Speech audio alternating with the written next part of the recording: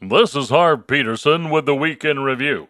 Just like the TV news, asking the tough questions. All right, not really. The Obama administration's decision to shun Chris Wallace and the Fox News Sunday morning show had panties in a wad last week. Presidential mouthpieces David Axelrod and Rahm Emanuel accused the Fox channel of being biased.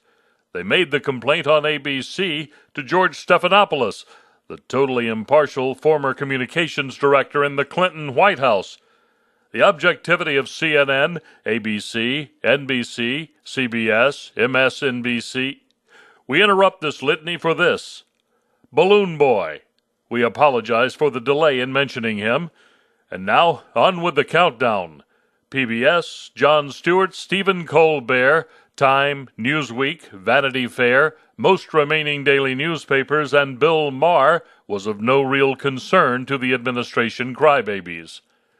Well, it's official. According to Michele Obama, the president beats her quite often. Okay, before Limbaugh and his minions call for impeachment, or the National Organization for Women passes a resolution saying spousal abuse isn't so bad, we should point out that the First Lady was talking to Jay Leno about tennis. And that's the Weekend Review. All the news I have time for before the grandkids get here. I'm Harve Peterson. Later.